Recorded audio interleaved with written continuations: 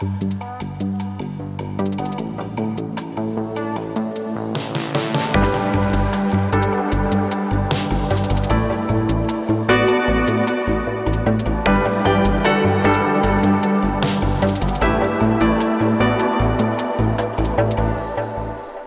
bright. I didn't believe everyone speaking, but holy crap. Okay. In February 2018, I moved from Austin, Texas to Karlsruhe, Germany to begin a new life as a software engineer at LogMeIn. I had worked with people from other cultures prior to joining LogMeIn, but I was really unprepared to be thrust onto a team with 7 nationalities. And I quickly realized that working with people from so many different cultures was hindering my ability to collaborate effectively, but I couldn't explain why.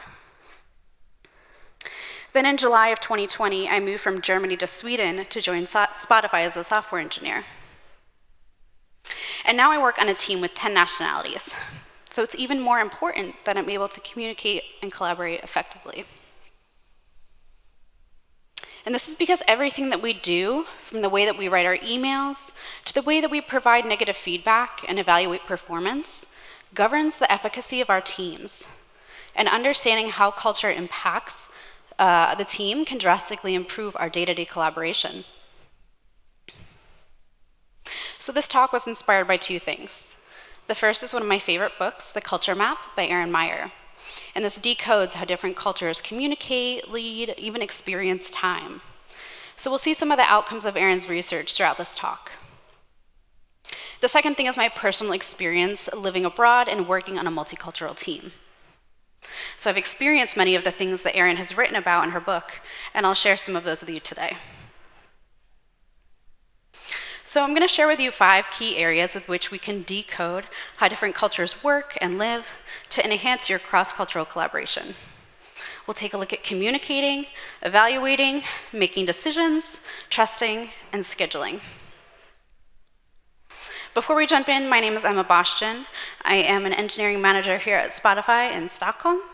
I'm still currently on parental leave with my 8-month-old baby who's here and she's screaming. That's my kid, so having a bicultural baby is really going to fuel my desire to understand the cultural differences between Sweden and the US. And one might argue that speaking about culture is going to cause us to stereotype individuals and place them into boxes as opposed to evaluating each person as a distinct individual.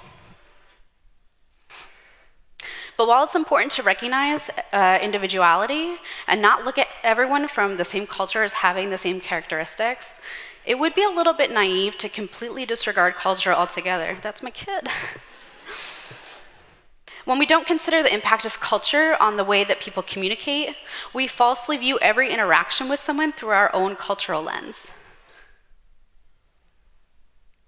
So let's start with communication. As a US American, when I think about good communication, I think about someone who expresses their meanings very explicitly and simply, and they ensure that everyone's on the same page. And this is what we call low context communication. So the messages are expressed clearly and they're taken at face value. In contrast, many Asian cultures, such as India, China, Japan, and Indonesia, they value communicators that are implicit, and they require listeners to read between the lines. And this is what we call high context communication. So the messages are implied but not spoken explicitly.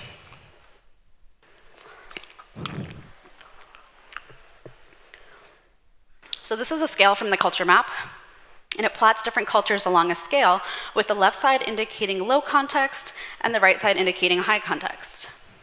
So an important note about these scales is that the absolute positioning of a culture does not matter. So the fact that Brazil is sitting in the middle, that doesn't matter. What matters is the relative positioning to your culture, because that's going to indicate how you might view someone else's communication style. So as an example, the US and the UK are both considered low context cultures. But people from the UK fall to the right side of people from the US. So as a result, a US American might find their British colleague to be vague and not transparent when communicating. But someone from Brazil would view both people from the UK and the US as being overly explicit and low context because they fall to the left of them. So it's relative position, not absolute position, that indicates how one is going to perceive the communication style of another culture. And it's important to note that what you consider to be good communication is not necessarily what another culture considers good communication. So if someone from a low context culture values explicit communication through both verbal and written validation, they might perceive a colleague from a higher context culture to be a bad communicator. And that's because the communication styles juxtapose each other. And this variation in communication styles can be traced back to the history of a culture. So high context cultures like China and India typically have a long shared history. And they're focused more on relationship-oriented societies where traditions are passed from one generation to the next. But in contrast, the United States is only a few hundred years old and has been impacted by a multitude of immigrants from all over the world, having different shared histories and languages. So to communicate effectively, US Americans had to be as explicit as possible. And the language of a culture often reflects its communication style. So the US, a low context culture, is known for being extremely explicit. And there are over 500,000 words in the English language. In contrast, France, a higher context culture, has only 135,000 words. So that kind of illustrates how higher context cultures use less words to convey meaning. In these cultures, you have to read between the lines to infer what's meant. Think about two people who've been together for over 50 years. They can communicate seamlessly without many words. In contrast, two people who've only been together a year have to be more explicit in their communication to ensure that they're in alignment.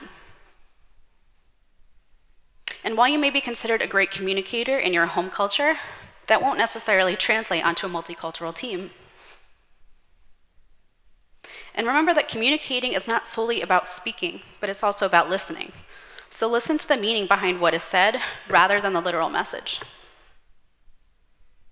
So if you're managing a multicultural team with higher context team members, be mindful of the fact that people communicate the way that they're used to.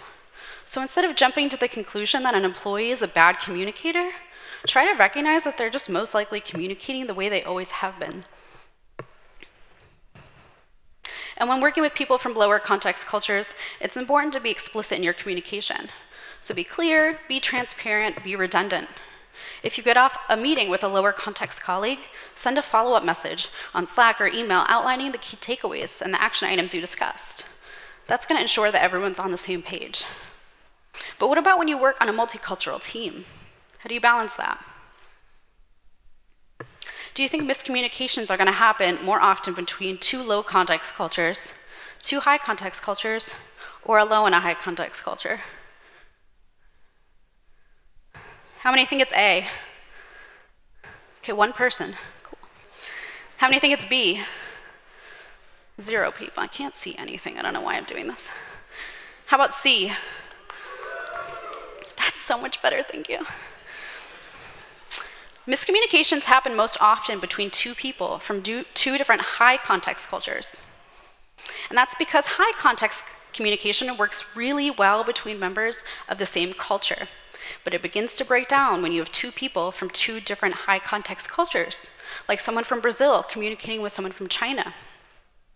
Going back to those couples, imagine we had two couples that had been together for 50 years.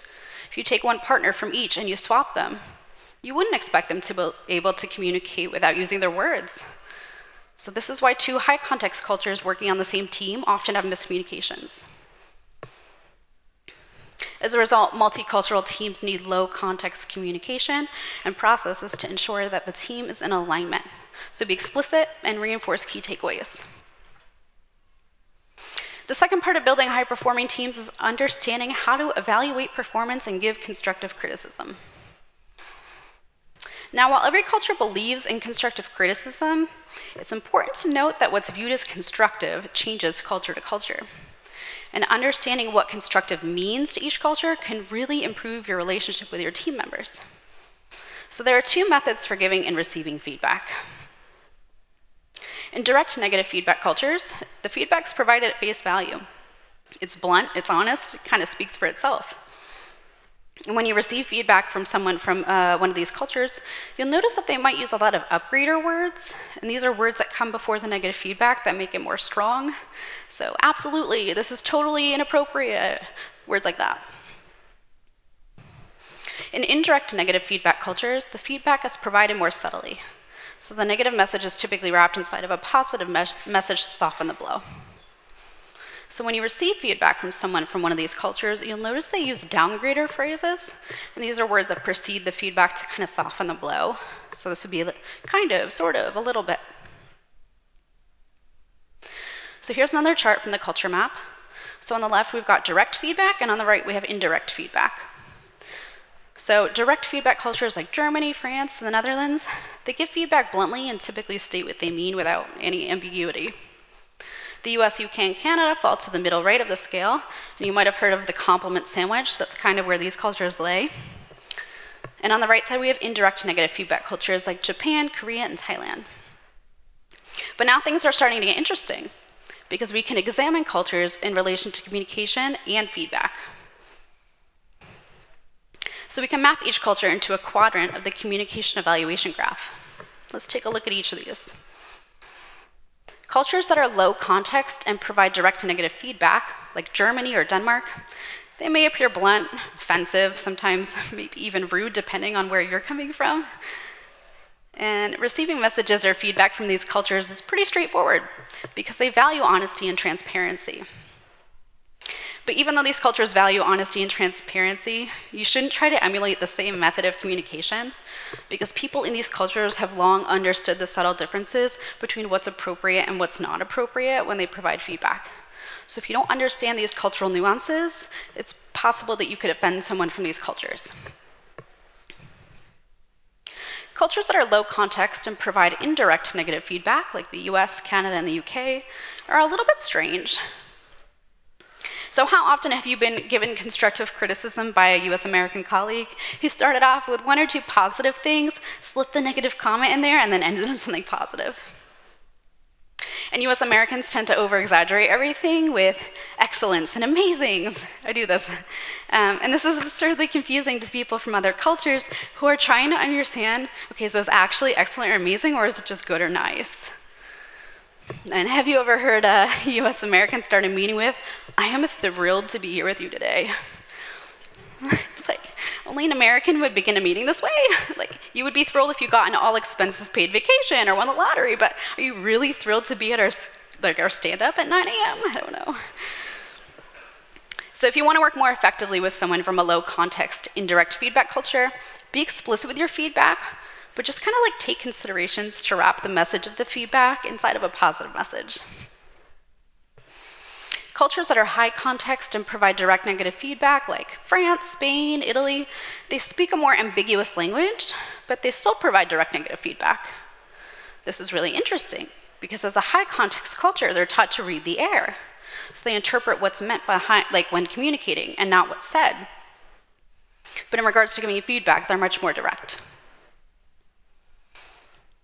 And when dealing with high context and indirect negative feedback cultures, like Brazil, China, or Japan, be sure to provide negative feedback in private. So you should never provide feedback to an individual in front of a group. And there are a few ways you can provide negative feedback to people from these cultures. So first, give feedback slowly over a period of time. It's customary to make gradual references to changes that'll be happening rather than continually repeating a direct mistake. And secondly, you should say the good and omit the bad. So what does that mean? Let's look at an example. Suppose your Japanese colleague sends you a 20-slide presentation to review. Most of the slides look really great, but the last 5 look kind of sloppy. So you can tell him, hey, the first 15 slides are extremely well done. And that's it. You don't have to tell him that the last 5 don't look very good. By omitting praise for the entirety of his slide deck, your colleague is able to read the air and understand that the last 5 slides need to be revisited. So there's no need to be direct and explicit with this feedback, and everyone walks away with a shared understanding. So understanding how different cultures evaluate performance and give negative feedback can positively impact your efficacy as a team. Let's talk about deciding. When I moved to Sweden, I met a wonderful Swedish man. He's technically Finnish. He's going to yell at me for saying that, but he was born here, so he's Swedish. And we just had a baby this past January, and I don't know how many of you are parents, but I can assure you that becoming a parent means you make a lot of decisions. Little did I know that my American style of decision-making would irritate the living shit out of him. One of our biggest arguments was about the baby stroller. I bought an awesome secondhand stroller from a colleague. We don't have to spend thousands a sec on a new fancy stroller. But then I joined a mom group, and I quickly realized that these remote control strollers, they're really cool. So I went back to him and I said, you know what? We need to buy one of these fancy strollers. And as someone who prides himself on finding the best deals at Lidl each week, he was horrified. You see, we'd hit a major cultural difference in our relationship. Swedes and US Americans make decisions in very different ways, and this affects both my personal and professional lives. Swedes use a more consensual decision-making process than US Americans do. So for them, once a decision is made, it's final, which is why my partner was so horrified that I wanted to change my mind. So to a Swede, when someone says, we have made a decision, we will do this, that's a commitment, and they expect you to uphold your word. And it could be really frustrating to a Swedish person when an American colleague comes back a few days later to change their mind or to bring new data to the table and change directions in the project. But US Americans, on the other hand, get really frustrated with their Swedish colleagues because they look at them as being inflexible and taking a long time to make a decision. So in consensual decision-making cultures, it takes a lot longer to make a decision because everyone's consulted. But once that decision is made, it takes a lot less time to implement because everyone's on the same page. In top-down cultures, by contrast, decisions tend to be made early and quickly, but they're much more flexible. So as new information arises, new discussions are had, and the decision may be potentially changed, so the implementation could take a lot longer. And both of these systems work just fine as long as everyone uses the same system and is on the same page. When we look at the history of the United States, this style of decision-making starts to make sense. So the pioneers who left Europe to begin a new life in America placed value on speed and individualism. So it was all about being the first and working hard, even if that meant making mistakes. And as a result, US American culture began to develop a disdain for too much discussion, which they felt would slow down their process. Instead, they preferred to fail early and fail often. And this contrast in decision-making process can have a severe impact on the timeline of a project. So let's take a look at this chart. On the left, we have consensual decision-making, and on the right, we have top-down. So we can see Sweden's pretty far left on the consensual decision-making scale there. The US and the UK kind of fall towards the middle, and then we've got countries like India, China, and Nigeria are more of the top-down hierarchical cultures. So if you're working with a team that has more consensual decision-making processes, expect the decision-making process to take a lot longer and involve more meetings and more communication, but be patient and check in with the team regularly to stay involved. And just lastly, resist the urge to push for a quick decision. If you're working with a team that has more top-down decision-making approach, expect the decisions to be made by the boss and be prepared to support and follow that decision even if you don't necessarily agree with it. If you're in charge, expect to make your decision kind of quickly, and if there's no leader present, maybe suggest that the team take a vote. But really just ensure that you remain flexible throughout this process, and decisions are not set in stone, so they can be revisited when new information arises. And if you're working with a global team that has members from both different cultures, you have to really agree on which method works best for you. So clarify whether decisions should be made as a group, clarify whether you need 100% group agreement before moving forward, and clarify whether decisions can be revisited at a later point in time. Trust is the foundational element of any relationship, but how different cultures trust and how that impacts professional relationships is really going to differ drastically culture to culture. So there are two types of trust: cognitive trust and affective trust. Cognitive trust is rooted in the confidence you have in someone's ability to get their job done. So this type of trust comes from the logical side of your brain and is built through interactions in the office. Affective trust, in contrast, is rooted in the emotional closeness you feel with someone by developing a personal friendship. And this type of trust comes from the emotional side of your brain and is built through the sharing of personal information with someone. When we take these types of trust and we relate them to culture, we have two different types of cultures. So we have task-based trust, and that's built through professional activities, and working relationships are built and potentially forgotten easily. If someone does good and reliable work, trust is built. Relationship-based trust is built through sharing meals and evening drinks, and professional relationships are going to flourish slowly over a period of time. If you've shared personal time and stories with someone, trust is built. So the further a culture falls towards the task-based end of the scale, the more people from that culture tend to separate affective and cognitive trust, and they rely mainly on cognitive trust for working relationships. And the further a culture falls towards the relationship-based side of the scale, the more cognitive and affective trust are woven together into business. So I come from the United States, and in the US, it's extremely common to smile at strangers when you pass them in the street. But I remember the first time that I smiled at a stranger in Germany, they were like, "Was zum Teufel?"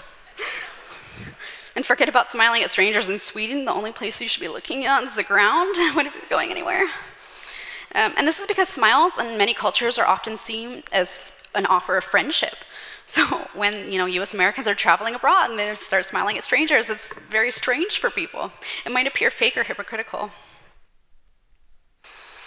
The US is what we call a peach culture. Right? These are the kinds of cultures where you smile at strangers and you make small talk on an airplane. You talk about how many children do you have and what are you studying in school, and then you get off the plane and you never see this person again. So we call them peach cultures, right? Because the soft fruit on the outside is really easy to pierce, but once you get to the hard center, after a little bit of friendly interaction with people from these cultures, you hit the hard center where the fruit protects its true self. So friendliness does not equal friendship. And in contrast, we have coconut cultures, where people are more closed with strangers that they don't know, like the shell of a coconut. So they often don't smile at strangers or ask personal questions. And it takes a while to break through this hard shell. But once you do, people from these cultures become friendlier, and the relationships, while they're time-consuming to cultivate, they tend to last longer. And what's really important about that is once you have an established relationship with these cultures, it's a lot easier to obtain forgiveness after a cultural misstep. So when you're working with international team members, it's really important to invest more time in building this effective trust. And it's also really important to be your authentic self. So these relationship-based cultures, they deeply value authenticity. And you can build up these types of relationships by joining in with the crowd. So for example, if you're working in a relationship-based culture like Brazil, the moment you leave the office and you head to a restaurant or a bar, you really should begin acting as if you're out with a group of friends. So don't worry so much about saying or doing the wrong thing. Just be your authentic self. Because this will show them that you have nothing to hide, and the trust will follow. Okay, but some of you are probably wondering, why do some cultures place such a big emphasis on building a personal relationship? I don't want to mix the two. Okay, well, let's look at an example. Suppose you're the owner of a business that designs women's purses for country A, in country A. So you sell 200 purses wholesale to a shop on the other side of the city. You give the retailer the purses and she promises that she's going to pay you next week. How do you know you're going to get your money? Well, the shop owner signed a contract promising to pay you. So if she doesn't pay you, you can take her to court, because having a signed agreement in a culture with consistently reliable legal system makes that possible. It makes it possible to do business with people that you don't know or you don't trust. So imagine the same situation, but this time you're designing purses in country B. And the legal system in this country is not as reliable as the one in country A. So you can sign a contract, but there's no way of enforcing it if the payment doesn't come through. The only way you're going to feel assured that you'll be paid in these countries without a strong legal system is the trust that you have in another person. So in many cultures, the relationship that you have with another person is your contract. So if you're working with a relationship-based culture, put more time into organizing shared meals. Spend time getting to know your coworkers personally rather than discussing business. And if you're visiting a relationship-based culture, don't look at a long lunch as a waste of time. It's actually very important. And if you're working with a task-based culture, you can organize a lunch, but if it's going to stretch beyond an hour, just kind of let everyone know, communicate that. And don't take offense if your task-based coworker doesn't want to join in. It's okay. Now, interestingly, different cultures perceive time differently. This is something I didn't know. How a culture perceives time governs everything from how they organize their day to how they run a meeting. So there are two types of cultures as it relates to time. We have monochronic or M-time cultures and polychronic time. So M-time cultures view time as tangible and concrete. They speak about time being saved, spent, wasted, and lost. In contrast, P-time cultures take a more flexible approach to scheduling. So a person who lives in P-time will suggest maybe a general time to meet, but not nail down an exact time.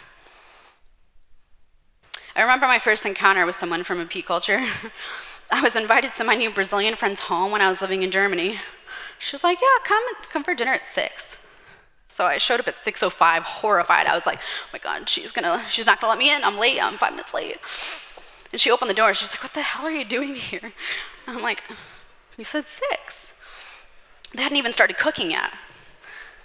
So it turns out arriving exactly at 6 is considered way too early in a Brazilian home, so I know that now. Thank you, whoever laughed. So some cultures measure time in 5-minute intervals, and other cultures don't use a clock, and they schedule based on event time. So event time would be like before lunch or after sunrise. Living in Germany, I found that appointments and meetings happen according to plan. Trains are reliable, government rules are clear, they're enforced. There's a clear link between this cultural paradigm and Germany's history. So Germany was one of the first countries to become heavily industrialized. So if you were working in the German automotive industry and you arrived to work even 4 minutes late, that had severe financial implications because factory work required the labor force to be available and in place at the exact point in time. But in contrast, if you're a farmer on the Nigerian countryside, it doesn't really matter if you start work at 7 a.m. or 7:50. What matters is that your work structure is flexible enough to account for changes in the natural environment. So on the left side, we've got linear time cultures like Germany and Switzerland. In these cultures, projects are approached in a sequential manner, so you have to complete one task before moving on to the next. You focus on one thing at a time, there shouldn't be any interruptions, and the main focus should be on meeting the deadline. And on the right side, we see flexible time cultures like Saudi Arabia and Kenya. In these cultures, projects are approached in a more fluid manner. So you should change priorities as new opportunities arise, and many things can be handled at one time. Emphasis here is on adaptability and flexibility. One example of scheduling conflict hit me in the face when I first moved to Stockholm because I went to PostNord. So I got in line behind a few people to wait my turn. So the person in front of me, they'd been helped. I was like, cool. So I go up to the counter. The guy at the front, he's like, what's your queue number? And I was like, what do you mean a queue number? And then he went on to yell at me about how I had to take a number from a ticket machine. I don't know, I hadn't seen one of these since like the 1900s. So, but Sweden loves their queues, right? So I head back to the store, I take a queue ticket, and after another 15 minutes, finally, I was able to mail my package. But I didn't realize that, it's a different culture. They have different ways of doing things, and queuing is very important to Swedes, so.